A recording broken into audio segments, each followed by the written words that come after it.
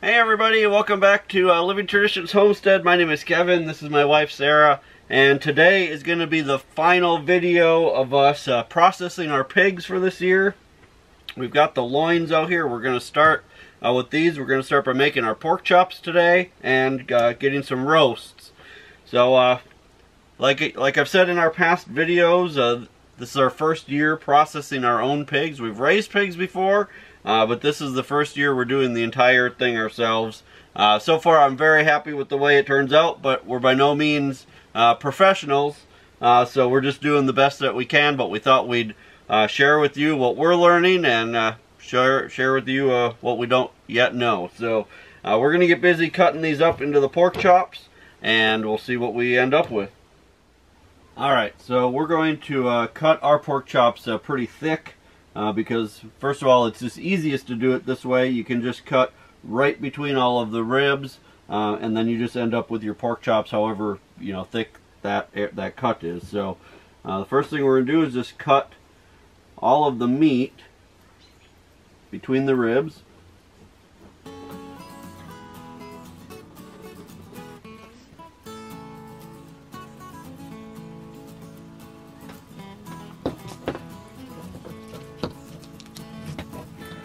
And once we get all of these cut between every rib, then we'll come back with the bone saw.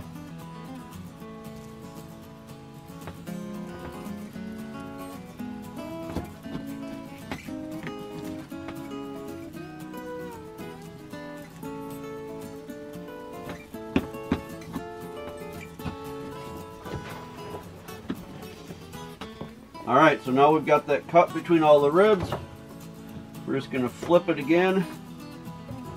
And we'll just take our bone saw and we'll just cut all of these apart.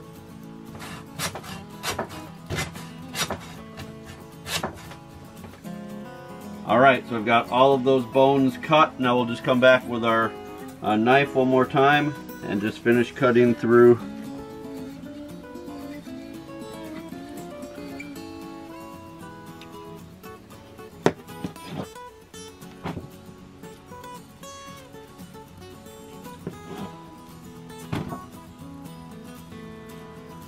They may not be perfect, but we're doing it all ourselves, and that's the important thing to us. Look at those. Those are gorgeous, though. You can't buy those at Walmart.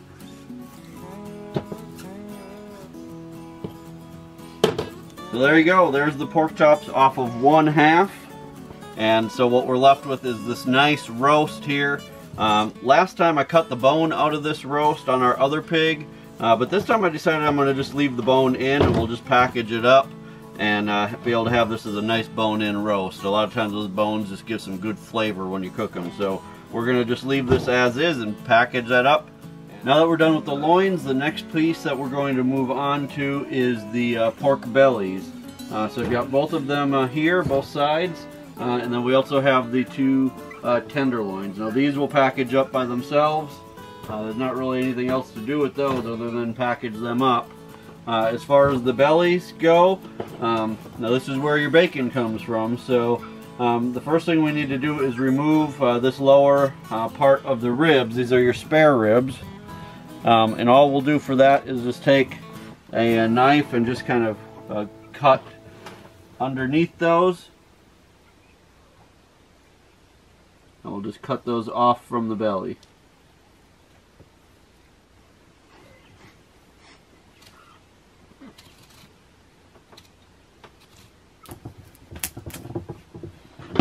Alright, so there's your spare ribs. And there's still a little bit of bone in here. I'll just need to go through and trim some of that out. But then this is your pork belly. So this is where your bacon comes from. So we're going to leave quite a bit of the fat on there. And then I'll just end up cutting this in half, and we'll package each half separately. So when we get ready to make bacon, I can thaw out just one piece at a time. Alright, so this is all finished up. We got the 4 sections of belly and then 2 spare ribs here. So more delicious meat for the freezer. We're going to get this packaged up, and then we'll move on to the shoulders. So before I package these up in paper, I really like to put them in just some cheap twist tie bags. I just really like to contain any of the moisture that will, when it's, you know, thaws out, it just kind of bleeds a little bit or has some moisture. And I don't like that getting on the paper and then dripping out of the paper. So this is one of those pork belly halves that I just folded in half, put in the plastic, and then I double wrap it in butcher paper.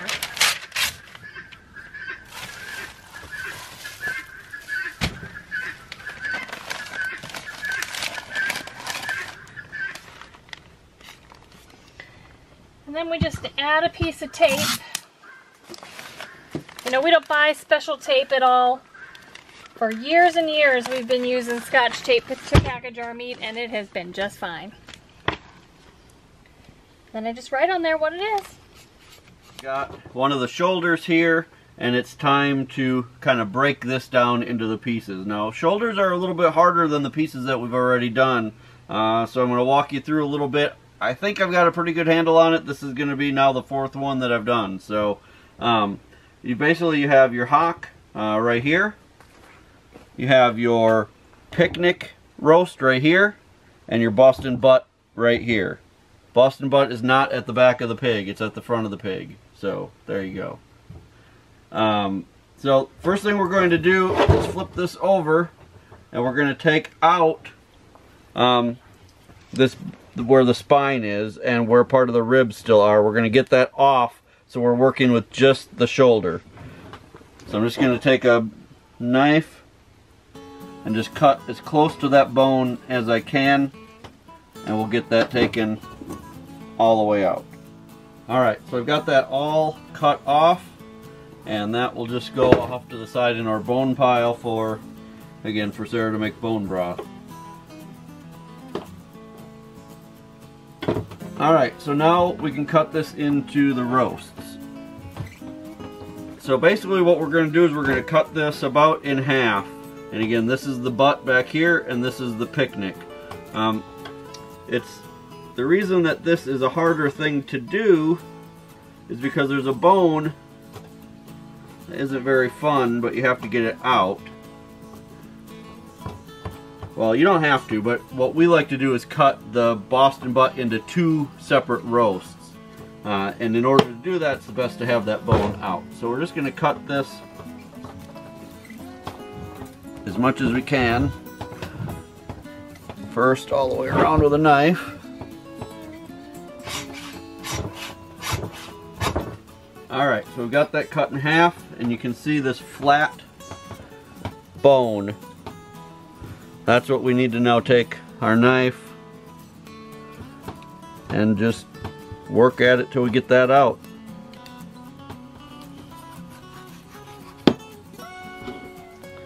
There we go, there's that bone. Again, that'll go in our pile for bone broth. And then this, that's our Boston butt. Now again, what we're going to do is we're going to cut this in half so that we have two roasts. Alright, so now we're going to take off the hock so that we're left with the picnic roast as well.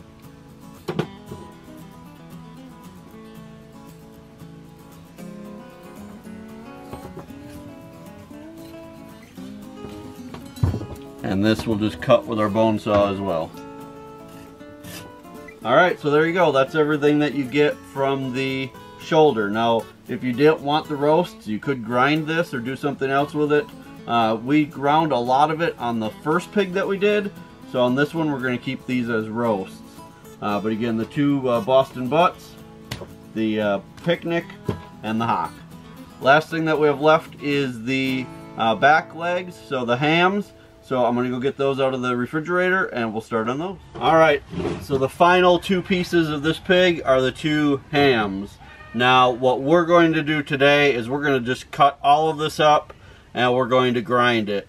Like I talked about in one of our other videos, for us on our homestead, ground meat just is, you know, the most important thing that we have. You know, you can make roasts and you can make all this other stuff, but, you know, then you're using, you know, maybe 3 pounds, 4 pounds of pork per meal. With ground, normally we take it out 1 pound at a time. We freeze it in 1 pound sections, and you know, then we're only using 1 pound per meal, and that just really makes it go further. When you're raising all of your own food, you know, you got to make it go as far as you can. So we've got a plan where Sarah and I are going to be cutting up these hams. We had Samantha come out, and Samantha's going to be running the meat grinder for us, and we're just going to get this done as fast as we can because it's about an hour until dark, and it's starting to get cold even here in the greenhouse, so we need to get going.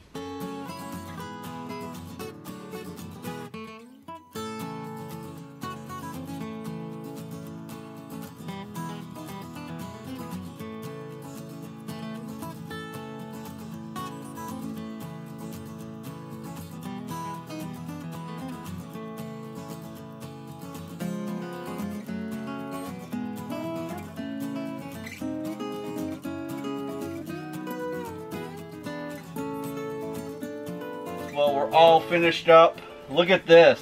This is awesome. And the best part is that we did it all ourselves. From getting the piglets, to raising them all summer, to slaughtering them, and now butchering it into what goes into the freezer.